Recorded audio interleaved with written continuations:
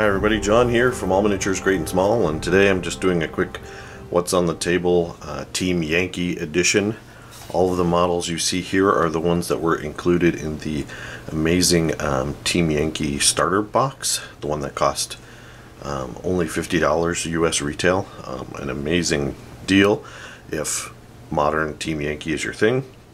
What do I have here? I've got 3 M1 Abrams, 2 M60 Pattons, 2 Bradleys, 4 of the T80s, 3 T64s, and 2 BMP3s.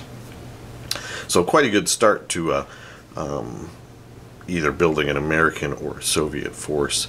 I decided, since I already have a painted American Army for Team Yankee, I thought I would use this as an excuse to paint something in desert colors.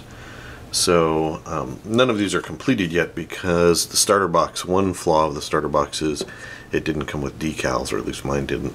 So I'm going to have to order some to put the appropriate decals on here. Once the decals are on, I can do some serious weathering. But these were built, I built these as M1A1s. This kit for the Abrams can be built multiple different ways. Which is pretty nice. The only thing I have trouble with is building this basket. It's just a little bit too fiddly, but it comes together fine, and you know, it's not that big a problem. But that's the only flaw in my opinion. Anyway, the M60 is a beautiful little kit. I didn't have any problems putting this guy together. His basket on the back of the turret was quite easy to do. And you can see again, these guys will pop or come to life when they've got decals. The Bradley, this is the M3A2 or the M2A2. I can't remember exactly which model, but it has the tow missiles on the side. It's got a lot of extra armor paneling. Just a cool looking tank. On the Soviet side, I just think these things look amazing. The T80s, just with all the extra armor and doodads. It's very cool.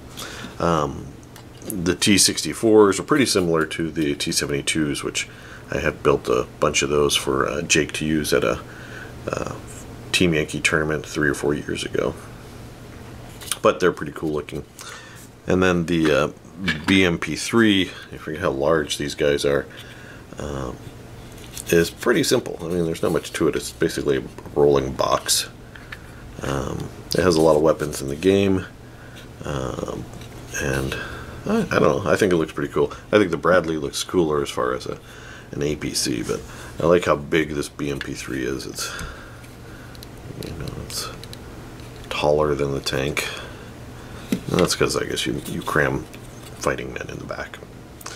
So that's just a really quick video. The goal is to play a starter battle with Jake. I'm going to let him pick which side he wants so that people can see for themselves whether they think the starter box is good as a standalone force and fight. So these two forces fighting each other.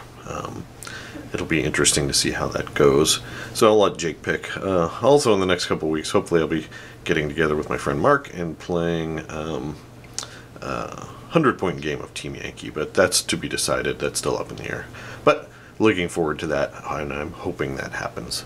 Alright, there you go guys. That's just a really quick look at my Team Yankee progress this week. As always, I appreciate you guys watching. Check us out on Facebook at All Miniatures Great and Small.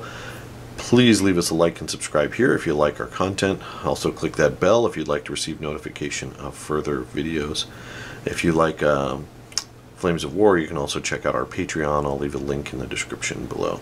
As always, thanks for watching and keep on wargaming.